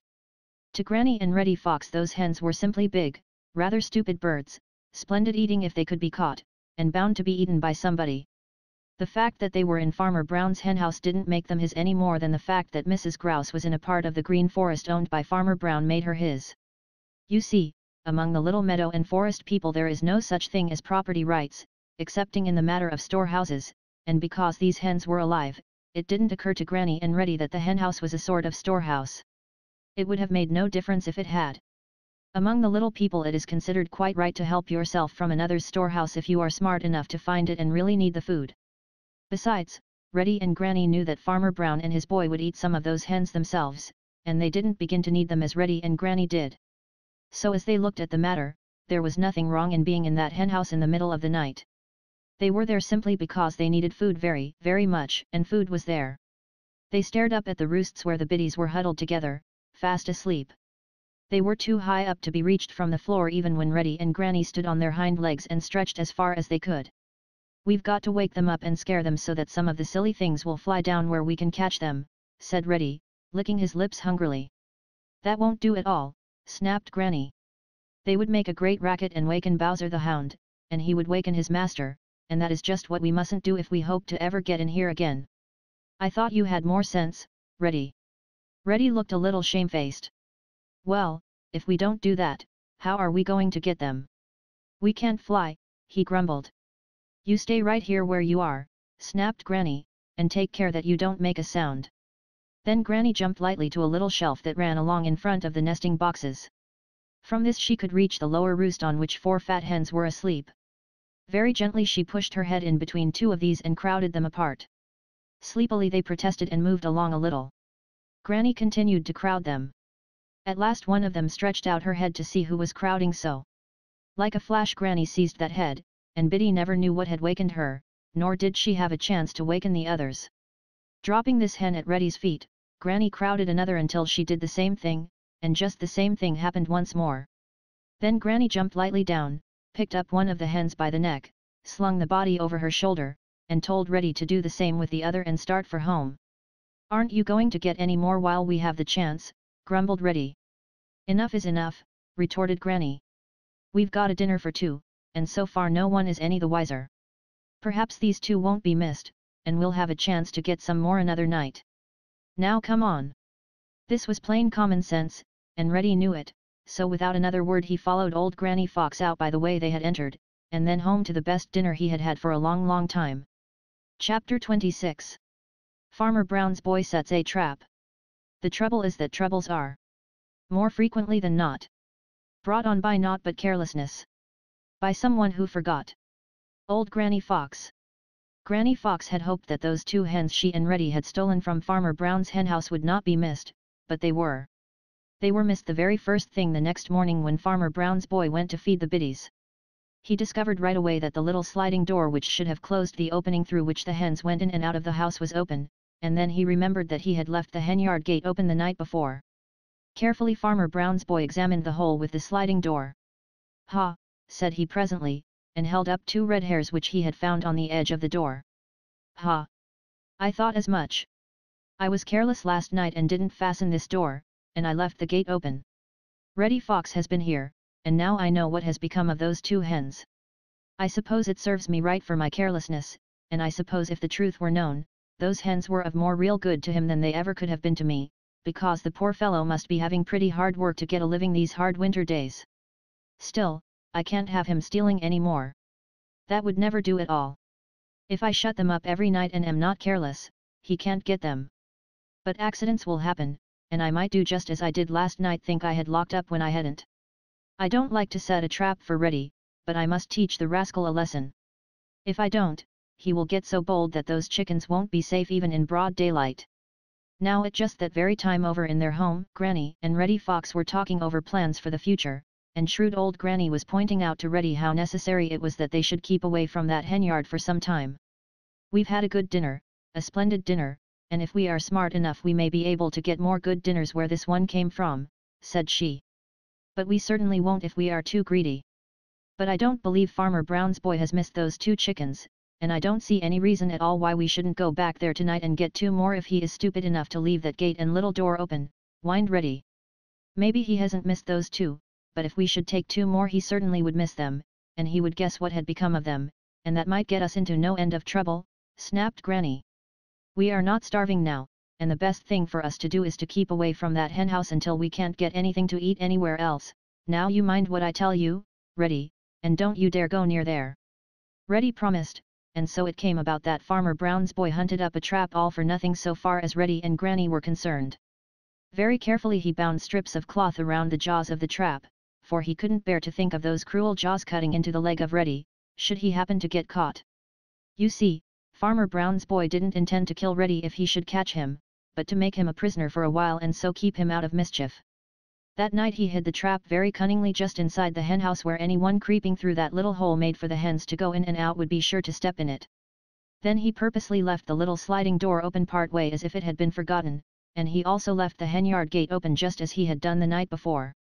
"There now, Master Reddy," said he, talking to himself, "I rather think that you are going to get into trouble before morning."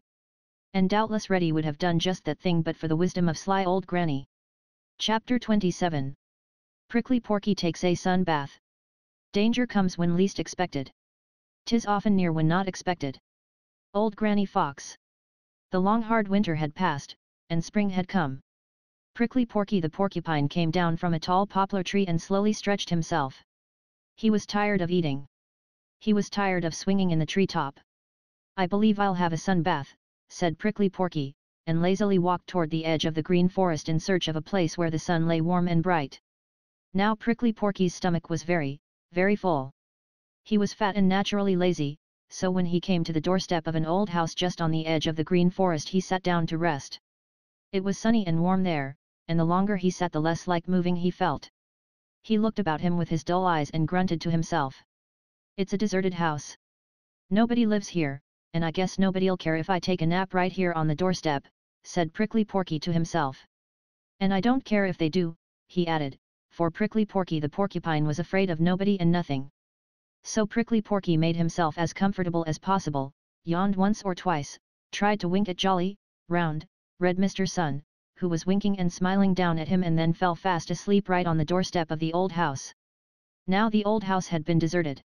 No one had lived in it for a long, long time, a very long time indeed. But it happened that, the night before, old Granny Fox and Reddy Fox had had to move out of their nice home on the edge of the Green Meadows because Farmer Brown's boy had found it. Reddy was very stiff and sore, for he had been shot by a hunter. He was so sore he could hardly walk, and could not go very far. So old Granny Fox had led him to the old deserted house and put him to bed in that. "No one will think of looking for us here, for everyone knows that no one lives here," said old Granny Fox, as she made Reddy as comfortable as possible. As soon as it was daylight, Granny Fox slipped out to watch for Farmer Brown's boy, for she felt sure that he would come back to the house they had left, and sure enough he did. He brought a spade and dug the house open, and all the time old Granny Fox was watching him from behind a fence corner and laughing to think that she had been smart enough to move in the night. But Reddy Fox didn't know anything about this. He was so tired that he slept and slept and slept. It was the middle of the morning when finally he awoke. He yawned and stretched, and when he stretched he groaned because he was so stiff and sore. Then he hobbled up toward the doorway to see if old Granny Fox had left any breakfast outside for him. It was dark, very dark. Reddy was puzzled. Could it be that he had gotten up before daylight that he hadn't slept as long as he thought? Perhaps he had slept the whole day through, and it was night again. My, how hungry he was! "I hope Granny has caught a fine, fat chicken for me," thought Reddy, and his mouth watered. Just then he ran bump into something. "Wow!" screamed Reddy Fox, and clapped both hands to his nose. Something was sticking into it. It was one of the sharp little spears that Prickly Porky hides in his coat. Reddy Fox knew then why the old house was so dark. Prickly Porky was blocking up the doorway. Chapter 28. Prickly Porky enjoys himself. A boasting tongue, as sure as fate, will trip its owner soon or late. Old Granny Fox. Prickly Porky the porcupine was enjoying himself. There was no doubt about that. He was stretched across the doorway of that old house, the very house in which old Granny Fox had been born. When he had lain down on the doorstep for a nap and sun bath, he had thought that the old house was still deserted. Then he had fallen asleep, only to be wakened by Reddy Fox, who had been asleep in the old house and who couldn't get out because Prickly Porky was in the way. Now Prickly Porky does not love Reddy Fox, and the more Reddy begged and scolded and called him names, the more Prickly Porky chuckled.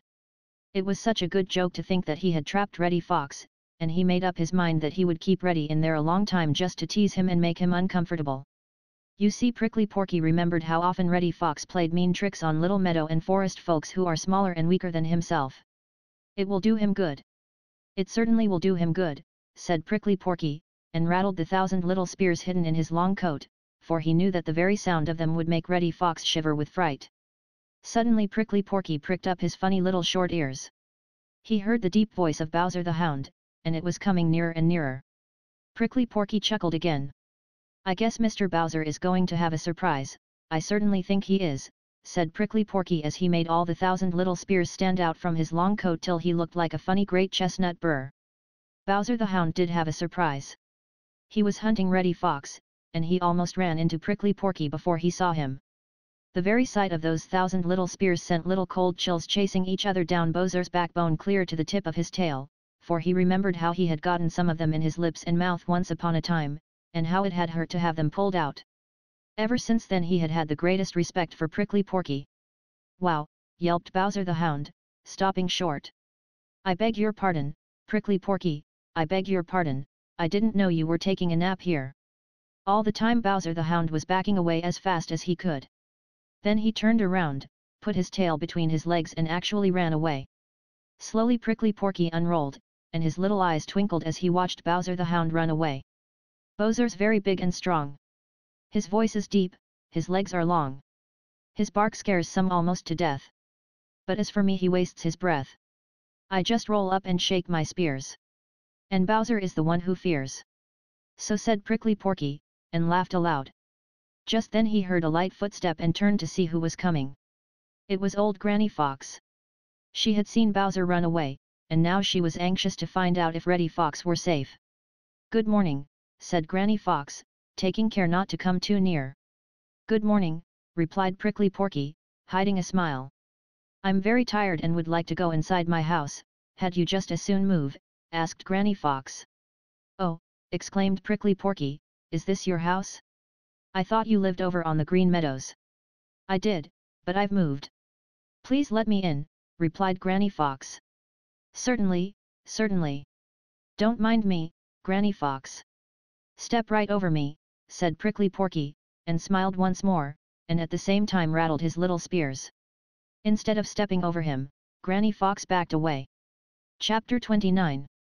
The new home in the old pasture. Who keeps a watch upon his toes? Need never fear he'll bump his nose. Old Granny Fox. Now there is nothing like being shut in alone in the dark to make one think. A voice inside of Reddy began to whisper to him. If you hadn't tried to be smart and show off you wouldn't have brought all this trouble on yourself and old Granny Fox, said the voice. I know it, replied Reddy right out loud, forgetting that it was only a small voice inside of him. What do you know? Asked Prickly Porky. He was still keeping Reddy in and Granny out and he had overheard what Reddy said. It is none of your business, snapped Reddy. Reddy could hear Prickly Porky chuckle.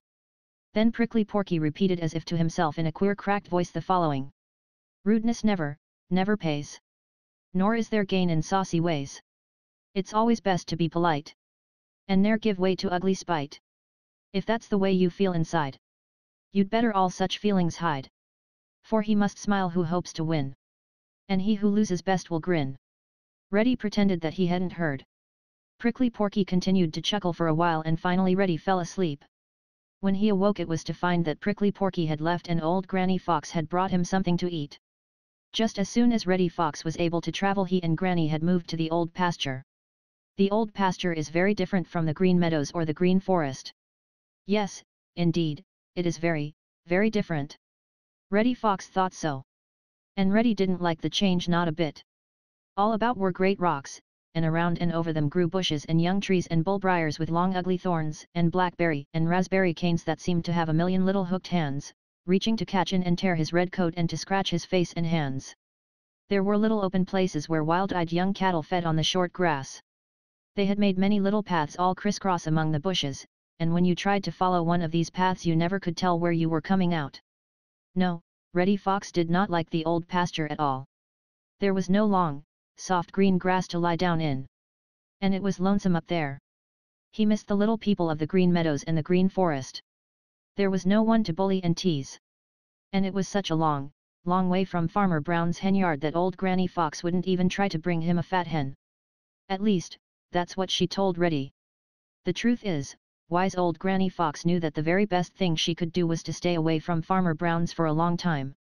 She knew that Reddy couldn't go down there, because he was still too lame and sore to travel such a long way, and she hoped that by the time Reddy was well enough to go, he would have learned better than to do such a foolish thing as to try to show off by stealing a chicken in broad daylight, as he had when he brought all this trouble on them. Down on the Green Meadows, the home of Granny and Reddy Fox had been on a little knoll, which you know is a little low hill, right where they could sit on their doorstep and look all over the green meadows. It had been very, very beautiful down there. They had made lovely little paths through the tall green meadow grass, and the buttercups and daisies had grown close up to their very doorstep. But up here in the old pasture Granny Fox had chosen the thickest clump of bushes and young trees she could find, and in the middle was a great pile of rocks. Way in among these rocks Granny Fox had dug their new house. It was right down under the rocks. Even in the middle of the day jolly, round, red Mr. Sun could hardly find it with a few of his long, bright beams. All the rest of the time it was dark and gloomy there. No, Reddy Fox didn't like his new home at all, but when he said so old Granny Fox boxed his ears. "It's your own fault that we've got to live here now," said she. "It's the only place where we are safe. Farmer Brown's boy never will find this home, and even if he did he couldn't dig into it as he did into our old home on the green meadows. Here we are, and here we've got to stay, all because a foolish little fox thought himself smarter than anybody else and tried to show off." Reddy hung his head. "I don't care," he said, which was very, very foolish, because, you know, he did care a very great deal. "And here we will leave wise old Granny Fox and Reddy, safe, even if they do not like their new home. You see, Lightfoot the deer is getting jealous. He thinks there should be some books about the people of the Green Forest, and that the first one should be about him. And because we all love Lightfoot the deer, the very next book is to bear his name.